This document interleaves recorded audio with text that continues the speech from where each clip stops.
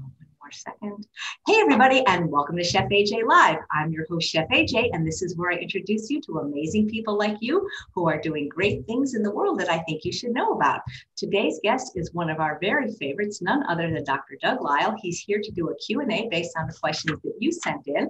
We will try to answer the live questions, but we always give preferential treatment to those who took the time to write the questions in advance.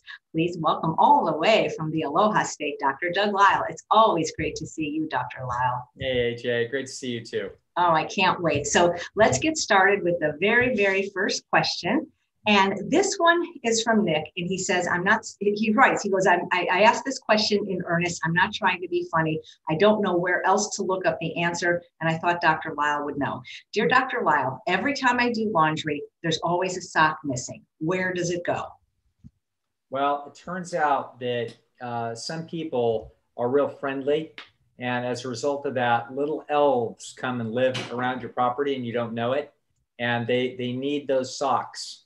I'm not sure exactly what they do with those socks, but they do need them and they will get them out of your dryer. So that's how you wanted to know, and that's what it is. But it happens to me too. And, even when I've moved, like I've lived in the same apartment for like 30 years. And even when I moved, they didn't turn up, There was a really neat Mad magazine cartoon once. Yeah, I must have read it 50 years ago when I was a kid. And it was about this guy. He was complaining that he's always losing stuff. So he only has one of everything. And then then he ran into a friend of his that had the same problem.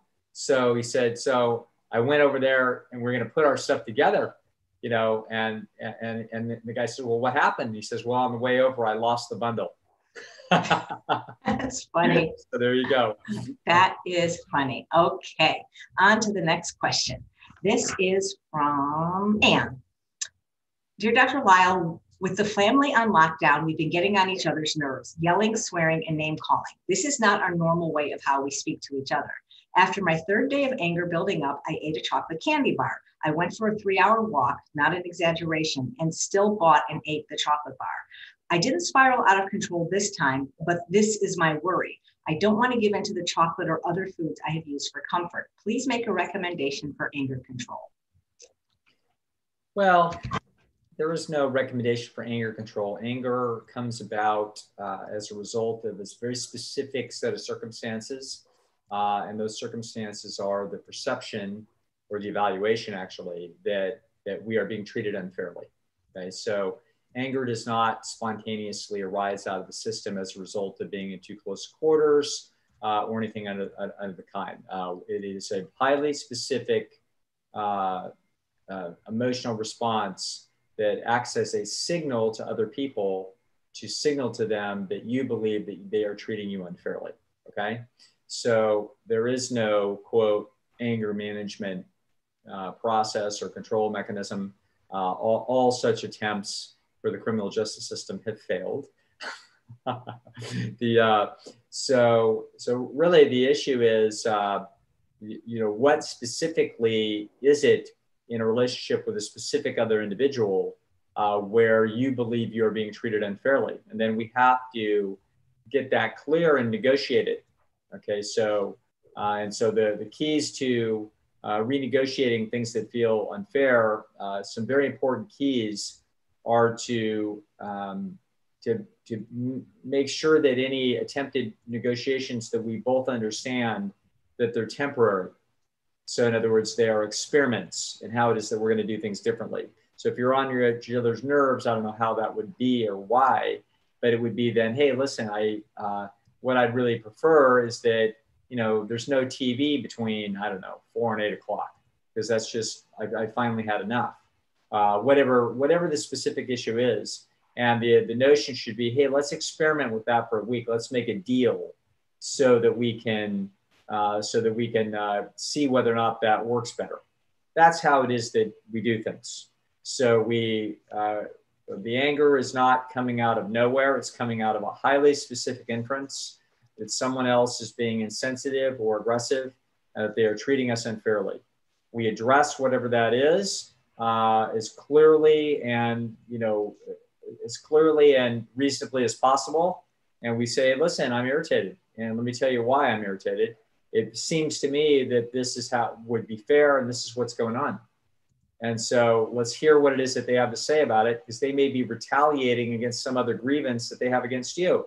At which point it's like, okay, that's fine. Let's talk about all of it. And then let's talk about how we can negotiate whatever the conflicts are. Remember, at the source of human struggles, whether they are wars between nations, political parties, or between two people, what you have is conflicts of interest. Okay, conflicts of interest are inherent in life. In other words, it's like, it just doesn't seem like it. Can't we all just get along? And the answer is, well, tell that to the lions and the gazelles that are on the African savannah. They have the ultimate conflict of interest. Okay, so people have conflicts of interest.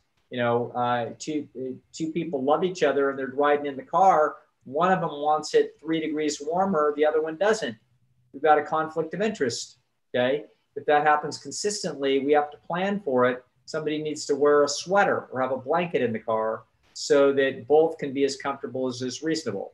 So yeah, the anger isn't something that visits us from on high. This was actually a Freudian notion, which turns out to be wrong, like most Freudian notions. It's the notion that anger built up in what's known as a homeostatic drive. So homeostatic drive is a tension system that builds up like the hunger drive does. So does thirst, so does sleep. The longer you go without sleep, the more demanding your nervous system is that you sleep, okay? That's a homeostatic drive. It naturally builds up. Freud believed that that was true of people's anger. Okay, he was mistaken. Anger is not part of homeostatic drive. Neither is laughter. Okay, so if you haven't laughed in a while, it isn't because you're building up a laugh chip that if a comedian says something dumb, you're going to laugh at it because you haven't laughed in 2 weeks. No. And the truth is that if they're really funny, if it's Rodney Dangerfield and they tell 400 jokes in an hour and 200 of them are good, you're going to be laughing every minute of that performance. It never runs out. Okay, so same thing is true with your anger. You could go in principle a month without feeling an impulse of anger if nobody did anything that was unreasonable. Now, if you're me, you got enough disagreeable in you, I'm getting a little anger every day. Okay, it doesn't take much for me to have a little irritation and hey, I'm a pussycat compared to Alan. You got to tour around with Alan for a couple of hours. It's not like he's in a rage, but he's got this irritation because he's irritated at an employee in a restaurant that doesn't seem to be hustling enough for him. Not that he feels like he deserves better service. He's actually feeling like the employer deserves a better employee. So very interesting to take a walk through Alan's mind and ask him what's going on all the time. So, but that's not it's not a buildup. He walked in the restaurant not angry at all, and 15 minutes later he's irritated, and it's because he believes in this case it's not him so much that's being treated unfairly, but somebody else. AJ is that way. So AJ a lot of times doesn't care about how people are treating her. She cares about how they're treating the animals or somebody else that's defenseless. And then let me tell you, folks, look out, batten down the hatches. Okay, so anger is a natural mechanism that comes about out of the perception of unfairness. So if you're having that process go on in your house with somebody that's in the house, not surprising that happens, that there's going to be natural conflicts of interest that will emerge. And let's negotiate them. Let's be clear. We're not fighting. We're not arguing. It may sound like an argument as you make your case, but what we're trying to do is resolve the conflicts so that they're reduced. That's what we do. And then there's no excuse for the chocolate then. And we have to come up with some other excuse. All right. Okay. Well, thank you. This is from Susan. And, you talk a little bit about this in the pleasure trap, and I never quite understood this whole thing about stretch receptors. So maybe you can expound on it. She says, "Dear Dr. Lisle, do we experience satiety via the stomach stretch receptors, or is it affected by sufficient nutrients in the food also? And why does starch help with satiety?" The issue is that both of them contribute to a sense of satiety. So it's not one or the other. And so in fact, so you can imagine, for example, let's suppose that you sat down and started eating heads of iceberg lettuce, nice dense heads of iceberg lettuce. Sooner or later, by the time you'd eaten 3 large heads of lettuce, your stomach would be, the stretch receptors would be screaming, and you wouldn't want to eat another bite. You'd feel like you couldn't eat another bite. In fact, you might not be able to eat another bite. You might start regurgitating some of that food up in the esophagus and start burning your throat. Okay, so so that would be stretch reception, but notice that you wouldn't actually be satiated, even though that you couldn't eat another bite because your stomach would be stretched out. So we can see that the feeling of satiety is actually an integrated experience between stretch reception and nutrient reception. So, so for example, if you eat a chocolate bar, you can feel, you might have been hungry before you ate a chocolate bar. Let's make it 2. So we eat 2 Snickers bars or 2 Cliff bars or something. You can feel slightly ill, okay? And in fact, not really hungry, even though you can tell that there's been very little stretch reception. That's because you just dosed the system with a tremendous amount of concentrated nutrition. And there are nutrient receptors in your stomach that can tell that you just ate a hell of a lot of calories, okay? So what the system is designed for is it's designed for intermediate level caloric density. It's actually designed to try to hit it about right. And somewhere about right is going to be based on, probably very typically somewhere between 300 and 700 calories a pound for whatever foodstuffs are in your stomach. So that's going to be typical. Say if we picked a number like 500 calories a pound, that would be typical of the food that someone would eat at a given meal in our natural history.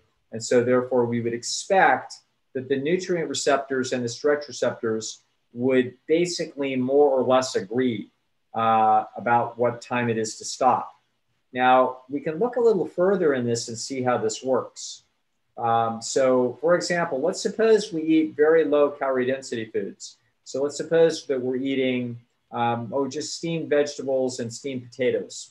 So the steamed potatoes are 375 and the steamed vegetables are 200. So we average, say, call it 300 calories a pound. Now, we can imagine that by the time we've eaten a pound of these, we've got a decent amount of stretch reception, but let's suppose we eat, a pound and a half. Now, normally that pound and a half would have resulted in 750 calories, but today it results in 450 because we're averaging 300. So now you can have a situation where the stretch receptors are telling you, wow, I'm really pretty darn full, but I still feel some hunger drive. And so very often people that eat very low calorie density food, what they'll do is they'll eat more. So they will eat until they're really stuffed. So they may wind up eating 2 pounds of food. So they eat 600 calories, which is still less, 600 calories of food. That would be the equivalent of 1.2 pounds of 500 calorie a pound food, but they've eaten 2 pounds. So now finally they reach satiation, but the satiation is being more impacted by stretch reception than by nutrient reception. So we don't have the weird feeling of the iceberg lettuce, which feels like we're still hungry and we're going to starve to death, even though we've eaten 2 pounds or 3 pounds of iceberg lettuce. That we're not having that sensation. We have sufficient detection of nutrients, i.e. calories, that we are not hungry anymore, but it took a long time to get there. It took 2 pounds of eating to do it, which would be not typical for humans. So you can eat such a diet. AJ eats a low calorie dense diet. Many people do. Many people are very satisfied eating that way rather than eating greater degrees of concentration. But so the answer to the question, both of these processes, they are different types of neurons. And so those neurons integrate in a way to give an overall picture. The same thing is true, for example, of your eyesight. So your eyesight is going to use both rods and cones. It's going to use both black and white reception. That's going to be incidentally by far the most sensitive. So you can see a tiny photon, just the smallest amount of light energy against a black field. But if we put it in color, you wouldn't be able to see it. So the rods are extremely sensitive to light. That's a very basic part of the nervous system.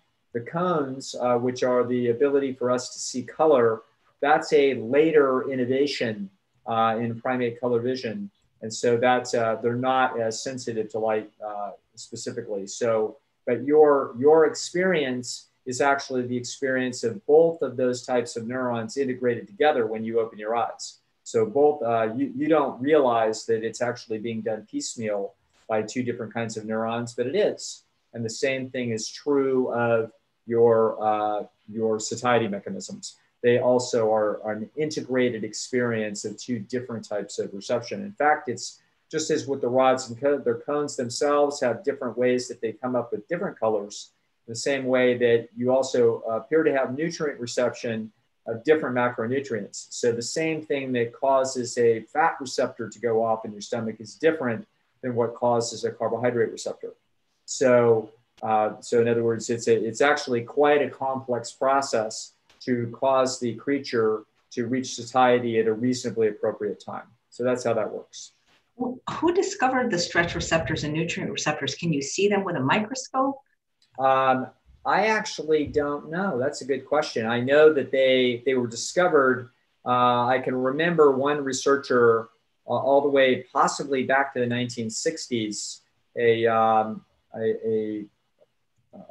guy by the name of J. Anthony Deutsch. So these were discovered predominantly by psychologists, a specific kind of psychologist called a physiological psychologist. And so today, the field of physiological psychology and neuroscience are effectively, well, psychology in principle is nothing other than a subset of a broader set of problems that we call neuroscience. So a physiological psychologist at this point might as well be called a neuroscientist. And so they're studying the way the nerves work with respect to different kinds of stimuli. But those are the individuals, and that was the science that was done. It was done in animal experiments. This is how they did it. So they put little balloons inside of animal stomachs, and then they would blow them up, and they would see what would happen to their feeding behavior. They did all kinds of things to try to figure out what must be in there and how it is that they worked. And then since that time, they've become increasingly sophisticated. I wonder what happens to people that have gastric bypass, because they're cutting out their stomach, so they're losing some of this reception, right? They are. And so it makes it so that what happens is that if you can imagine, it's kind of like if you make it much, much smaller, then of course part of the nervous system is still seeking satiety at, say, for example, a pound of food and 600 calories. But if you've cut the stomach down to where it's very, very small, then you can't put a pound of food in there. And so when you put a half a pound of food in there, you are stretching that thing very, very hard. And so it screams to the nervous system that we're full.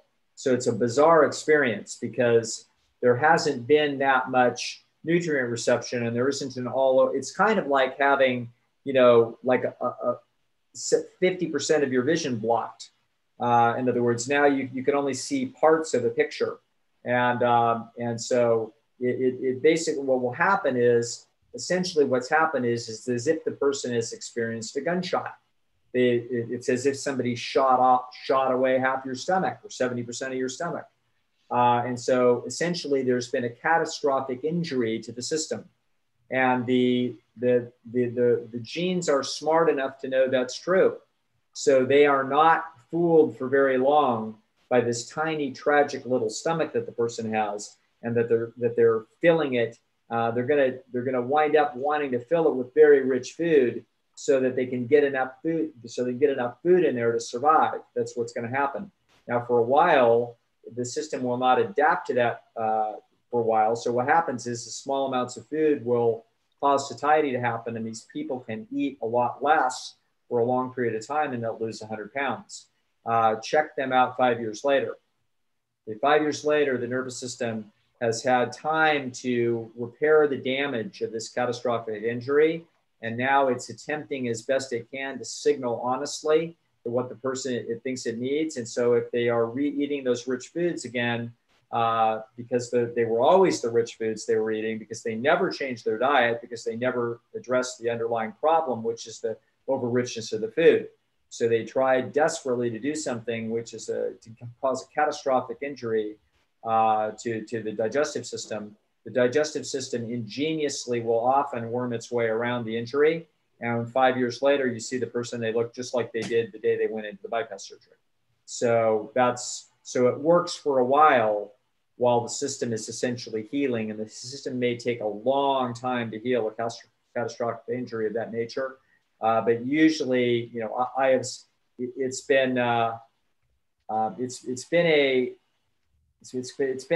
experience for me to be sitting in the chair that I do, to watch people come in who have had a surgery and they are elated.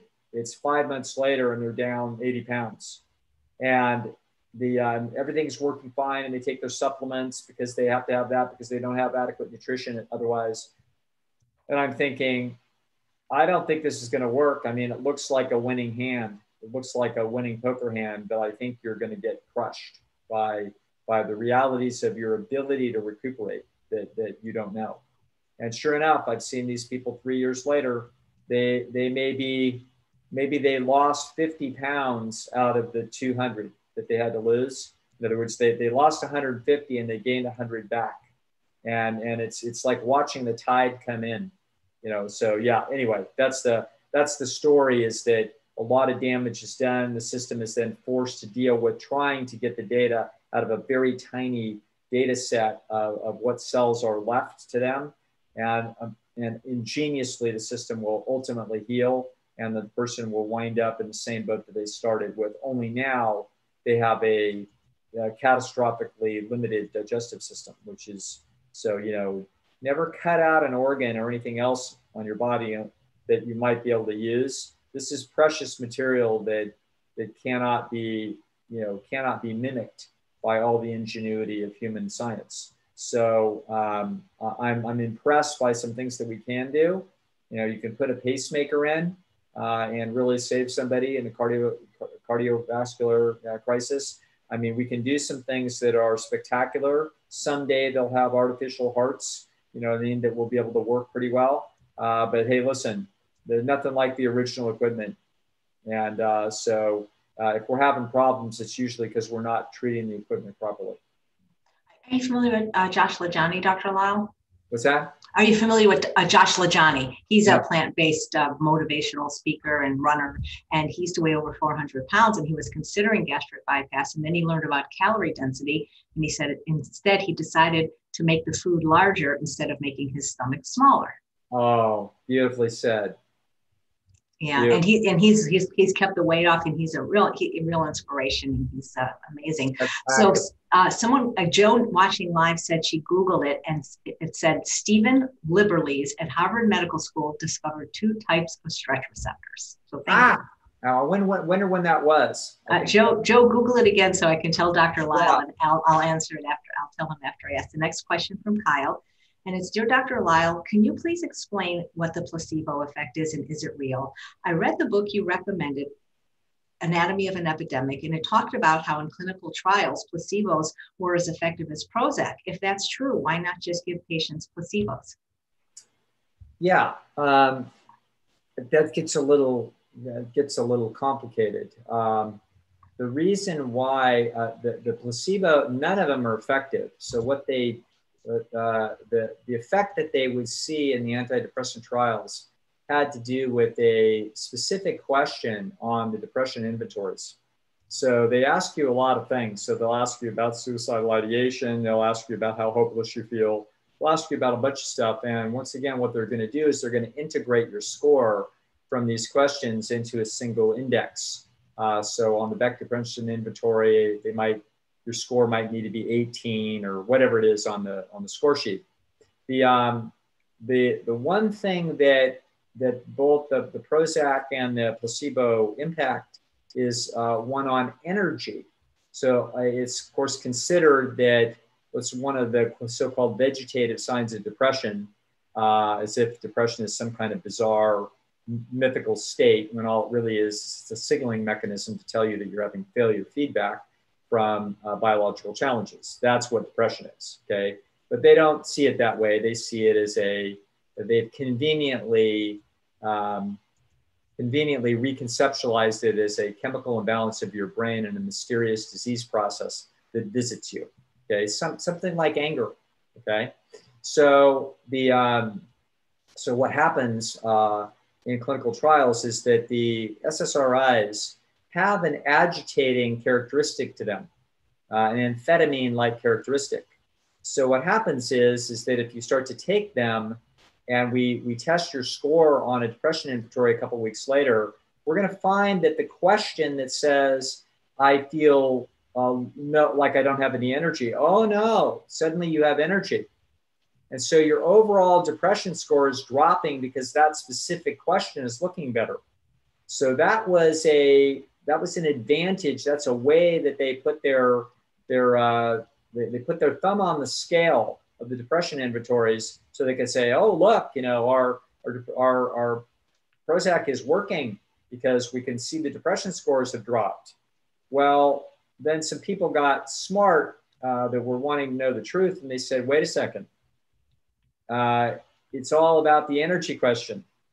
So we need to have a placebo that's what's known as an active placebo. An active placebo is slightly agitating. It's not meant to deal with any depressive symptoms at all. It's just maybe a little bit caffeinated. I don't know how they do it. But anyway, when they use an active placebo that's not meant and has no fancy theoretical chemistry to rebalance your brain along depressive processes, that active placebo will have the same impact as the antidepressant on that score, and therefore the scores look the same. So neither one of them has actually impacted what you and I would call depression. Both of them wind up impacting the depression score as they target the variable that they can get to.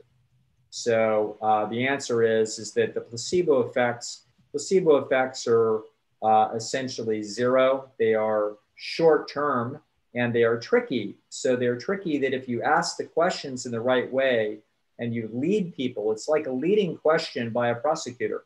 So a prosecutor that's really clever can get you to admit all kinds of things, okay?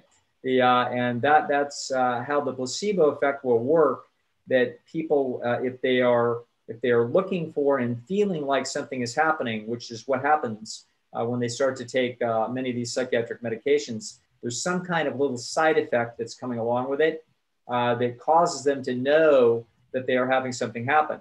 And if they've been told that something good is going to happen and that they're going to feel it, then they start feeling like, oh, what do you know? That little pill is actually working for me. And that, of course, what that can do is that can cause a short-term optimism, whether it's in an active placebo group or not, or when it's in a treatment group or not. So there can be a short-term optimism, but no long-term positive effect. Okay, so placebo effects are short-term, they're very transient, and they're minor. So there is no magic of putting placebo in the water and then having everybody happier. No, the reason why people are depressed is because of natural failure feedback signals, the same reason they're angry, the same reason they're lonely, the same reason they're tired, and the same reason they're happy. You feel any feeling, whether it's a physical sensation or an emotional experience, you're feeling those because of deeply embedded algorithms in the system are responding to your life circumstances and giving you a thing called a feeling. And that feeling is a very sophisticated creation that is not easily changed. It's changed when circumstances change. Wow. I always wanted to ask you this. I hope you don't mind. You could just answer it quickly. I had an experience. I have a torn rotator cuff, and it's been hurting a while. And when I went to the doctor, he gave me pain medicine, and I didn't feel it. But just once I got the prescription, it just started to feel better. Yeah. That was probably coincidence, interestingly enough. So, and of course, you can imagine if you were to track the pain in your rotator cuff from day to day very, very carefully, let's suppose we had done that for 3 months, we would find there would be vicissitudes of that pain. In other words, that would definitely, all days would not be the same. But if you then do something like somebody hands you a pill bottle, or God forbid you start taking some orange pill, you are going to have you're going to now notice when there's a reduction of the pain, and you're going to attribute it to the pill rather than the natural background variation. So that's likely what actually occurred there, AJ. That's super common. Yeah, well, super common. Yeah, I'm just happy. I'll take it. Good. Okay. We'll take it. Thank you. Okay, so Lisa said, dear Dr. Lisle, when you spoke the last time in AJ's group, you mentioned about some of your clients that suffer from binging, you mentioned salt to them as something that they may want to omit. I've never heard this before. Could you please expound on that? I don't suffer from binging, but I don't eat salt. And when I do eat other people's food or at restaurants, I do notice that it does have an effect on my appetite, and I eat much more food than I intended. Yeah. Well, you're designed by nature to seek out sodium, and you need it. It's an essential nutrient. And so you've got, we can tell how important it is because we are extremely sensitive to that on the tongue. There are very specific mechanisms, essentially neurons, built into your tongue to be extremely sensitive to sodium. So sodium is critical for your survival, and therefore you're designed by nature to like the taste of it in the same way that you like the feel, which I'm going to do right now because I'm slightly thirsty because I've been talking. So I just drank probably 1/3 of an ounce of water, and that feels good. Okay, it's a tiny little relief that goes on there. So you're being pushed and pulled around by automated mechanisms that are telling you when you're doing the right thing and when you're doing the wrong thing. And that's how that works. So sodium is one of those things. So you're designed, sodium is not just an essential nutrient, it's also, you wouldn't have such a system if it wasn't also sort of scarce and difficult and important. So of course, in the same way that fat is scarce and difficult to get and super important. So it's no surprise that if you get a concentrated source, you should be extremely motivated to exploit it. Okay, and you are. And so as a result, what's going to happen is if you start sprinkling salt on your potatoes, you are going to be highly motivated to keep eating those potatoes because that signal is telling you that you are solving an important potential nutrient deficiency issue. Okay, so that's the problem with salting up food. Salting up food in unnatural concentrations of salt, which is basically a salt shaker on anything, is going to give you an unnatural concentration of sodium. That's going to cause you to be more aggressive about eating more of that food. Your brain doesn't know that the salt is on top of the food and it's not part of the food. Your brain just says, hey, there's salt in the food.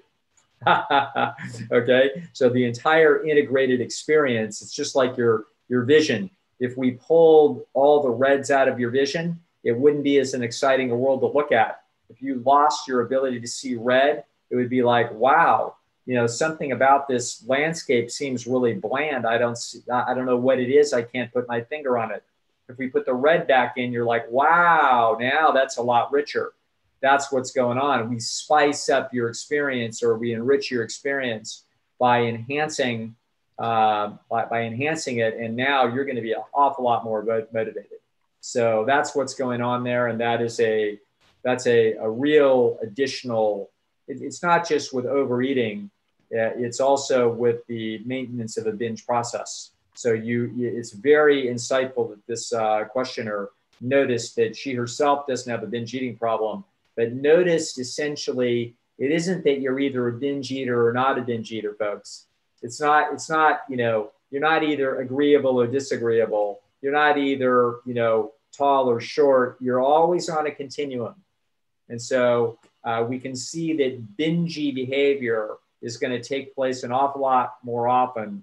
Believe me, I binged on vegan pizzas. Why? because they were salty. If you pulled the salt off those vegan pizzas and it had no more salt in it than a bunch of rice and vegetables, I wouldn't have been nearly as motivated to eat that pizza. So that's very, very astute to notice that all of us are going to be reactive to that. And of course, much more problematically when we have an inherent underlying characteristic to binge. Yeah, that makes a lot of sense.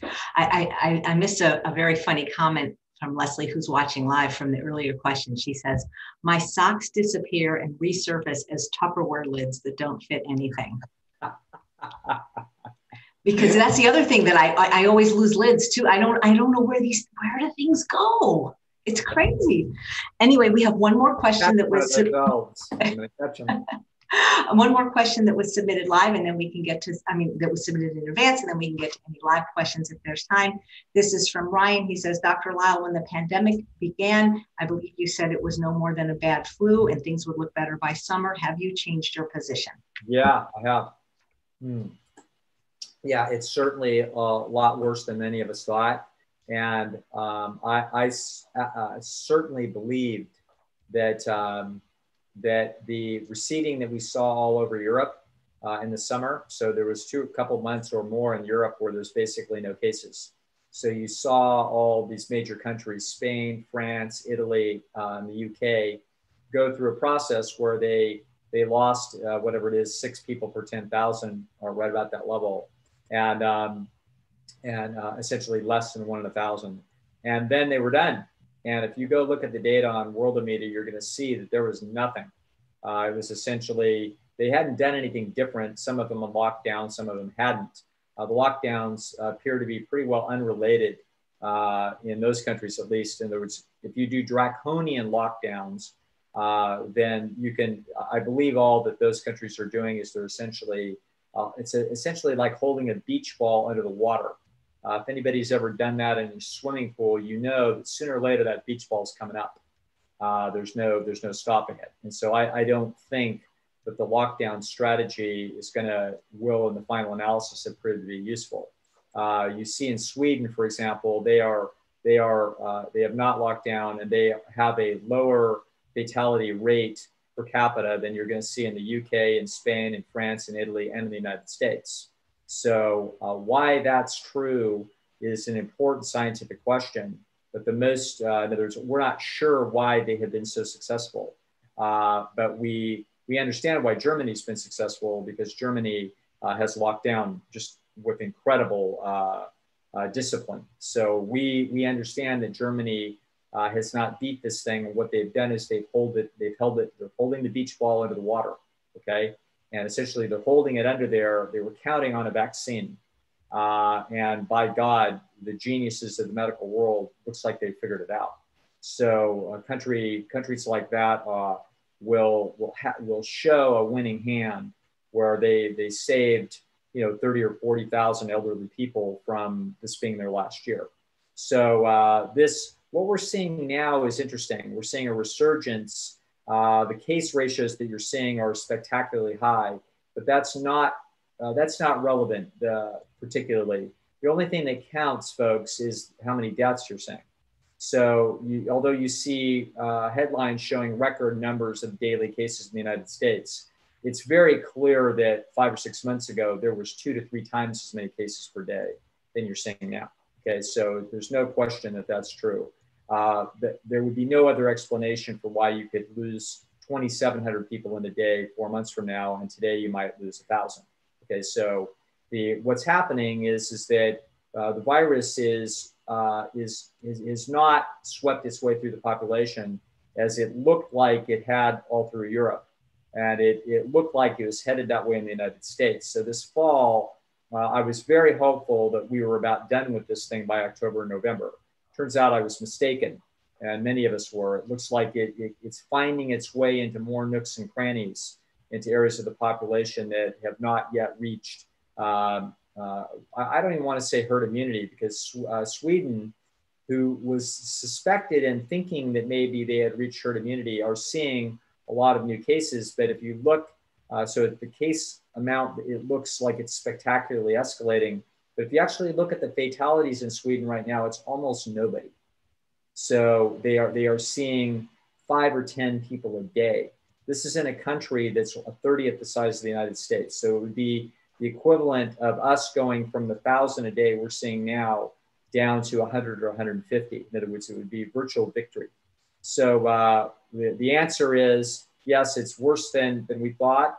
It is hitting exactly the same people that we identified early, but it's working its way into the places where it had not yet been. So this is nasty business if you are particularly over 70, but particularly over 80. It still remains the case that the majority of people that die of COVID are over 80 years old. Okay, and the vast majority of people that die of COVID are over 75 with health problems. Okay, so this is for the rest of us. For example, people under 60, this is very akin to the flu in terms of its lethality, with one exception being pregnant females. So pregnant females, this is nasty business for them. But for everybody else, for 75% of the population, this is actually not any major health threat that we can identify as of yet. We've got pretty good evidence that that's true at this point. We don't know about the long-term consequences of having had a COVID case and whether or not there's going to be complications later in life. We wouldn't necessarily expect that would be true. What we see is that this is nasty business. If you're over 80 and you catch COVID, there's whatever it is, maybe 3% chance you'll die from it, maybe 5%. That's a lot. That's scary. But keep in mind, that's what it is. So if you're 83 and in good health, if you get COVID, your odds of survival are probably 97%. But those percentages of 1 or 2 or 3% is enough. We've got enough people in those ages in the United States that as it works its way through the population, and there doesn't seem to be a very effective way to stop that from happening. No matter how much care people have about transmission, this is a tiny, tiny little microscopic entity, and it winds up getting everywhere. It's kind of like radiation. If anybody ever saw Silkwood back in the day, the movie, it's like, my God, you get radiation loose and you can't find it. It can be everywhere. And so that appears to be the problem. And so it eventually, even places where you protect it very well, it eventually finds its way there through some person, some individual. And then suddenly we get an outbreak in that area, and then we're going to have some fatalities in our elderly people. So if you're, I would be worried if I was post 70 and ill, or I would be worried just generally if I was an aged person. You're going to want to stay away from it. Keep yourself healthy, keep yourself rested. First sign of trouble, make sure we aren't getting exhausted. But help is on the way. And a friend of mine, a doctor friend of mine, is well connected in England, and she tells me that they're planning to roll out the vaccine December 1st, and the very first place it's going is to the nursing homes. Okay, that's the very first place it's going, and then after that it goes to everybody over 80, and then after that it goes to everybody over 70. So I expect that the United States, of course, will follow a very similar style. We're a little more wide open. We don't have a national health service, so we're going to have everybody and their brother that wants one is going to be getting a vaccine. But we will absolutely direct tremendous attention to the elderly, and when we do so, I think we're going to have this thing wrapped up in relatively short order. So that's where I think we're going, and this is one of those deals where the geniuses of microbiology may have created this thing, and the other geniuses of microbiology may have fixed it. And I think that's probably a good guess as to what happened with this incredibly expensive tragedy. Thank you. So those are all the questions that were sent in, and we'll get to as many as we can of the live viewers. I'm going to put a link to me on my mailing list. If you guys sign up, you can submit the questions in advance. So this one from the live viewer, her name is Mavis, and she says, if you eat in a way that you can't sustain forever, then any weight you lose will come back, correct? Or if I lose the weight and then have chocolate and alcohol, would that matter? Yes, it will matter. The first way you put it was correct. So what your weight is your weight is a biological equilibrium. So think of a boat that's sort of resting in a very, very calm lake. And then I want you to think about uh, them coming up and putting big old heavy barrels of rock on that, big old barrels of rock on the boat. Then the boat's going to sink, right? And then when we move it over to the next island, we take the rocks off of it, it goes back up to where it was before in the water. We can see the little mark in the water. That's equilibrium. So your weight, even though it may look like it's changing day to day, which of course it is, your fat content isn't changing day to day. Your body composition is at an equilibrium as long as your behavior is in equilibrium. So if you're eating about the same types of foods and you're exercising about the same way you do, then your body composition is essentially in an equilibrium. You're a boat sitting in a very calm lake and nothing is changing. Now, if we change something, so suddenly we improve the diet dramatically, we get rid of a bunch of rich food, now we've taken a bunch of stuff off the boat. Now the boat floats at a different level, okay? So let's suppose we lose 30 pounds. So I have somebody that has lost amazing amount of weight. A bunch of it had to have been sodium related, but in about the last 6 weeks, I've had somebody lose 25 pounds. That's, 15 of that was probably that she was on a very high sodium diet. And so therefore we probably dumped 15 pounds of sodium, which was 15 pounds of water, which was spectacular for her heart. But the other 10 pounds, or maybe 15 could have been, were from leaning down. Okay, now, if she goes back and eats just what she was eating before, that 25 pounds is coming back. Okay, for sure, just as sure as the sun will rise. So that is the correct issue. That's why I have no interest in people having this attitude of essentially like a Doberman. They're just going to go after something like weight loss and try to get there as fast as they can. I'm like, no. Or like a greyhound. Like, no, don't be in a rush. Make the changes that you are willing to make forever, or that you may be willing to make forever. In other words, it's like, okay, boy, if I could be 30 pounds lighter, I would be willing to do this, that, and the other in order to get there. Good. So do this, that, and the other to get there. See what happens.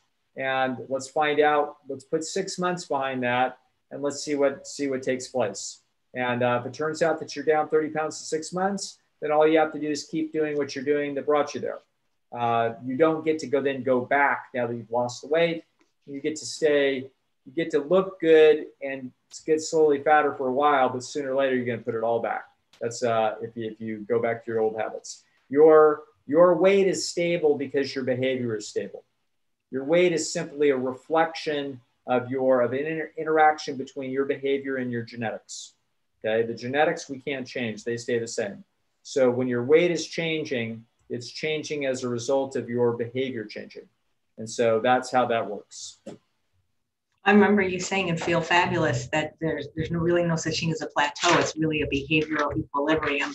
And yes, that we must do whatever we're willing to do forever. So not to eat like on a diet to lose weight and then go back to the way you're eating. That's what most people do, though. Of course. It's not a waste of time. Yeah, absolutely.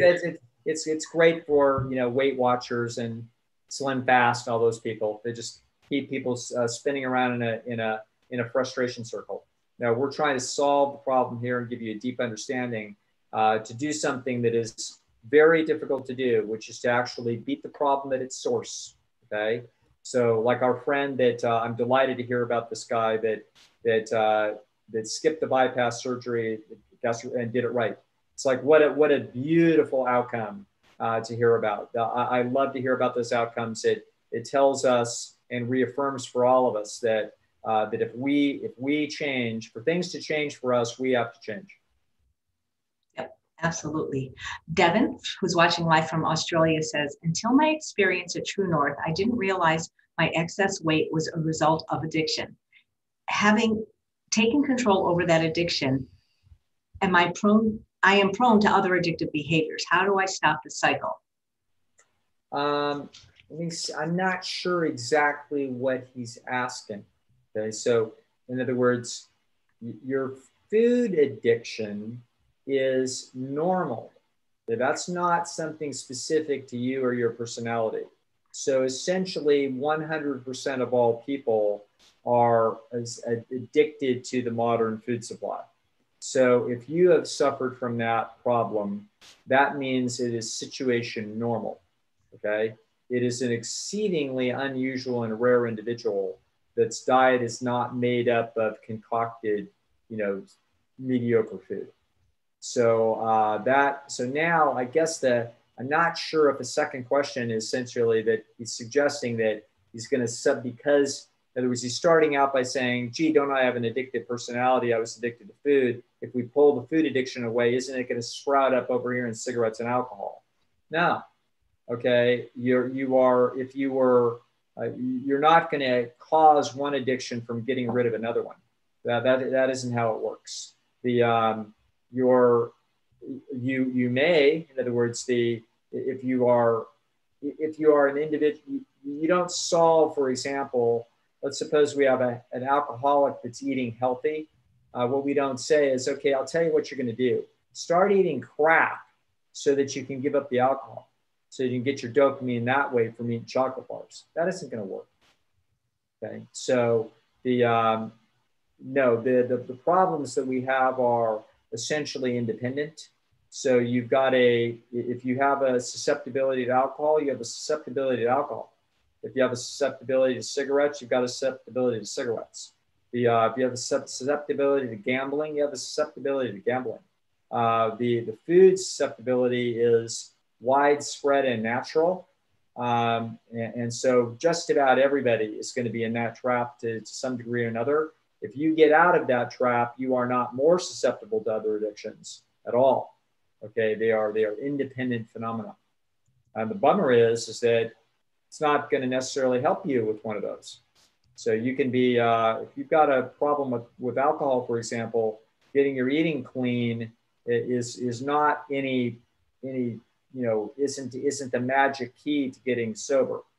It's not going to hurt, but it's not going to be some magical big help that we think it might be. It won't. The big problem is we have to face down all the little angles and issues that come with alcohol, and that's a complicated matrix. Somebody's asking if you're familiar with Dr. Judd Brewer's work on addiction. No. Okay. And then somebody's asking, who is your favorite evolutionary psychologist? Oh, I don't have a favorite. There's 7 or 8. There's half a dozen that are just beyond brilliant. So John Tooby and Lita Cosmides are the original great geniuses of the field. Jeffrey Miller is one of the most exciting, innovative thinkers in the field.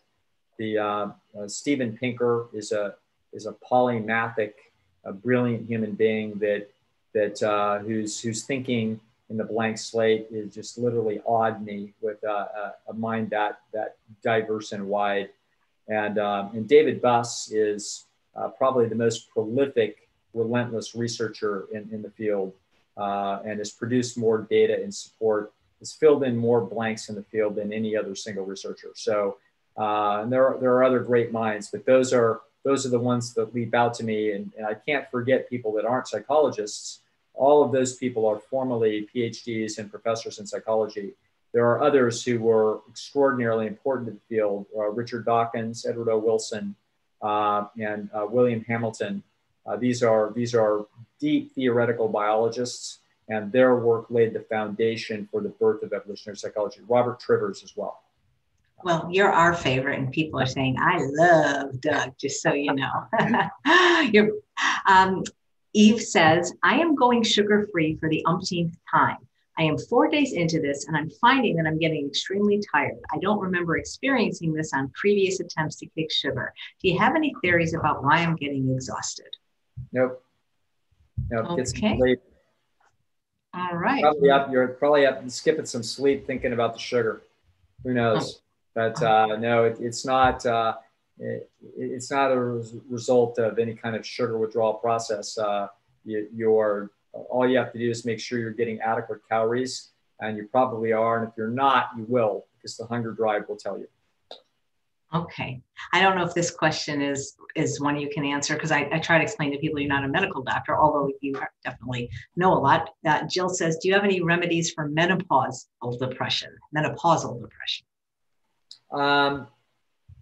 Not really. I think that there can be some pretty profound mood shifts that are entirely. Let me explain what it is that I'm going to try to say. There are those kinds of changes can have things go along with them, like mood volatility and frustration tolerance.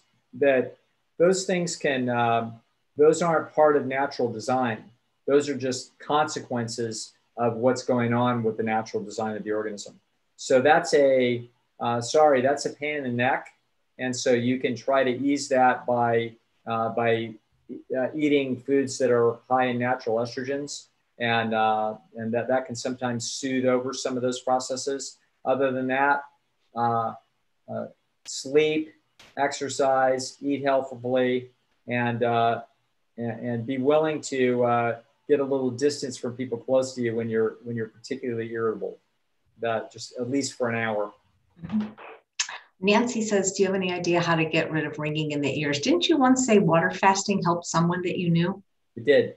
And so that is if you have a really irritating tinnitus, that I would consider that. If you can afford it and it's reasonable for you and you're willing to face it, I would consider the possibility of doing a relatively short, I mean something like what might look like 5 to 7 day water fast. I do it under supervision, and just see what happens. So if it's sufficiently frustrating for you, you might want to give that a try. We've seen that be successful more than once. Great. No idea why. Cool. Louise says, Dr. Lisle, last you were, okay, and this is, I don't understand the way you're writing this, but she's saying, I guess you defined a narcissist as a very disagreeable person. Yeah. How do you define a bipolar person from an evolutionary psychology perspective? Yeah. What you're looking at there is suites of genes. So let me sort of describe personality, and then we'll quickly move to bipolar disorder or schizophrenia. What are known as. So let me sort of cleave. Let me tell you about the history of psychology super briefly. So in the history of psychology, we sort of thought of there being two types of psychological problems. One type of psychological problems we call personality problems, and another type of problems we would call like major mental illness.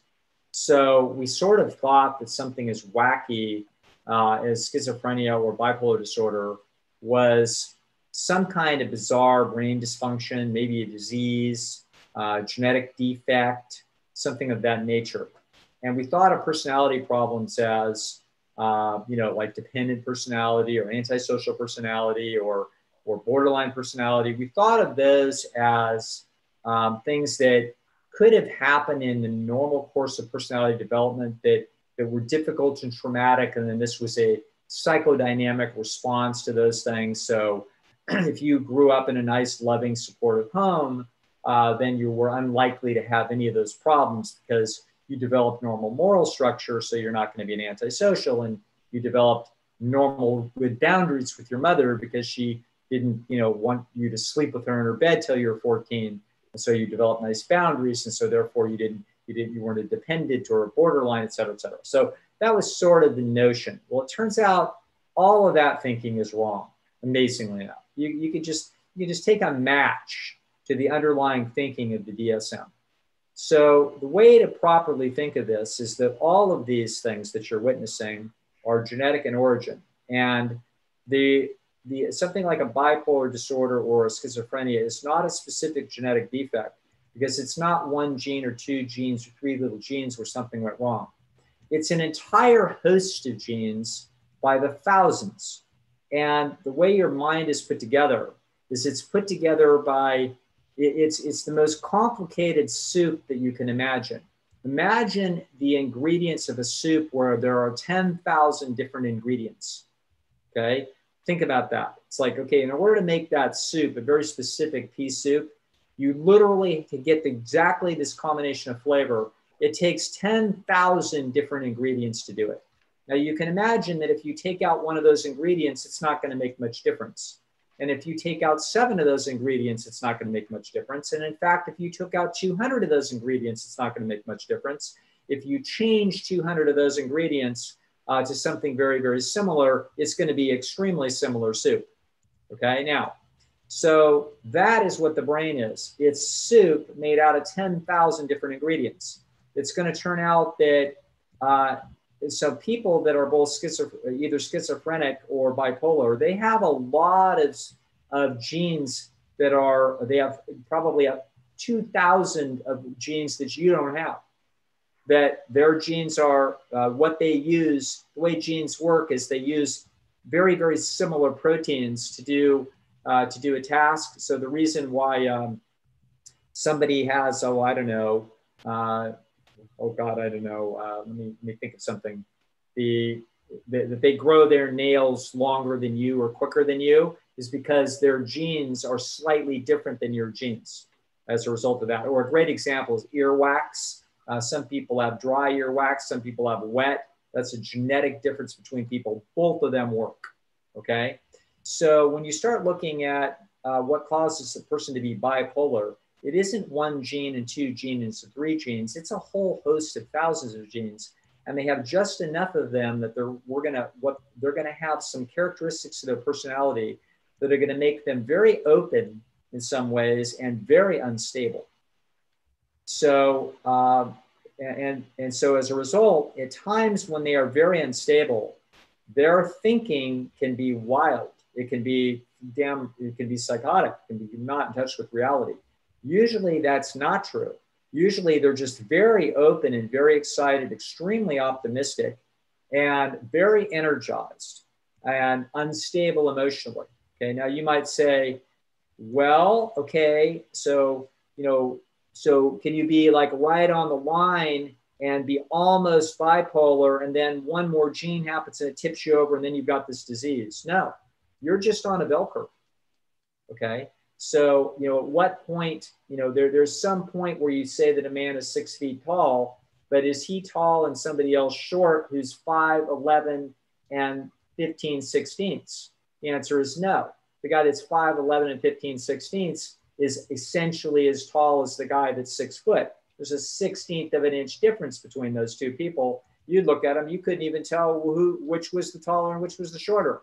So if you get to be sufficiently unstable, you will go through occasional periods, rare in life for people that we diagnose as bipolar, where you will go through a period of instability and usually some florid, sometimes in a major episode, downright wacky thinking. It's usually short term. So that process might last for 2 or 3 weeks. And in many, many cases, if they were never medicated, you would never see that again. And it turns out that when you start medicating that, damage gets done to the system and then makes that more problematic in the future, apparently.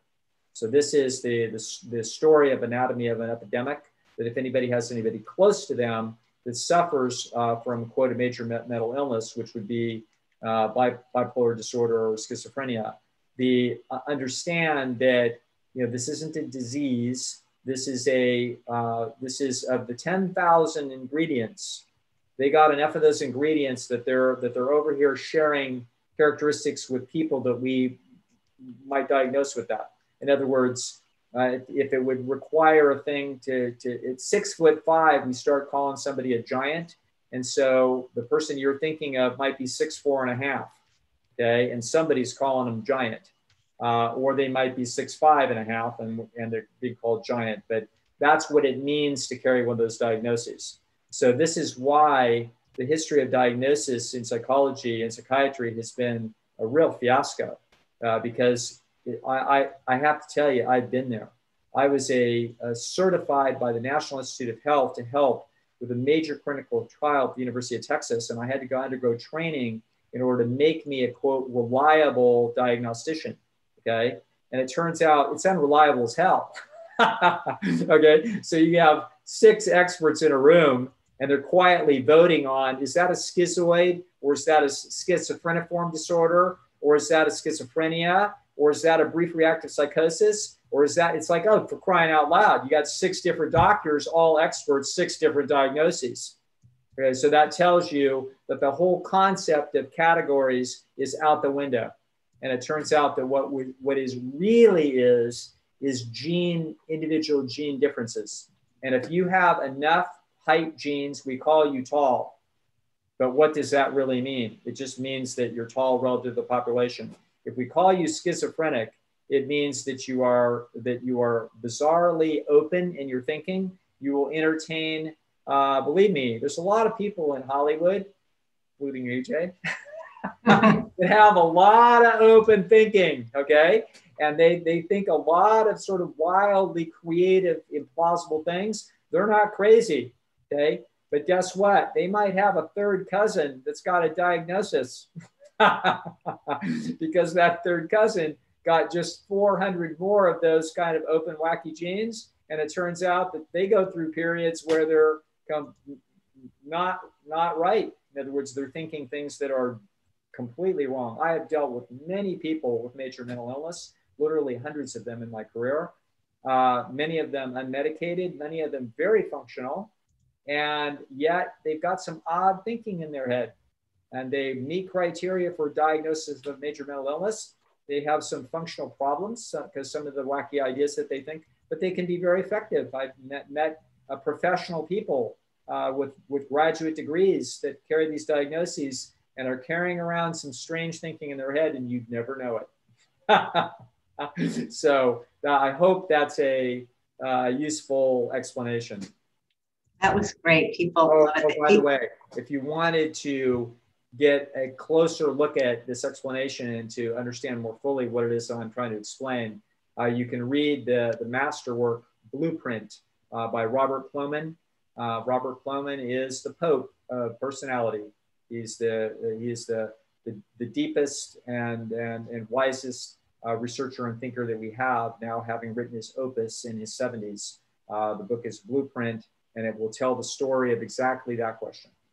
Yeah, and I got it on Audible. I'm listening to it. It's not easy, but it's rich. All right. Well, people are just thanking you, saying you're an amazing teacher. Lots of questions now on ADHD and whether they should take Prozac, but hopefully you'll come back next month and answer some of these questions. Anatomy of an Epidemic. Read that first before you ever give anything like that to a child. Great. Thank you so much, Dr. Lisle. Okay. All right. Thanks, AJ. Thanks for having me. My pleasure. And thanks all of you for watching another episode of Chef AJ Live. As you know, we're late all week, meaning we're doing the broadcast not at the usual 11 a.m. Pacific time because of the GI Health Summit, which runs through November 22nd. But our guest tomorrow at 2 p.m. Pacific time is Dr. Hans Steele, and he will be giving a lecture on diabetes. Take care, everyone, and aloha, Dr. Lisle.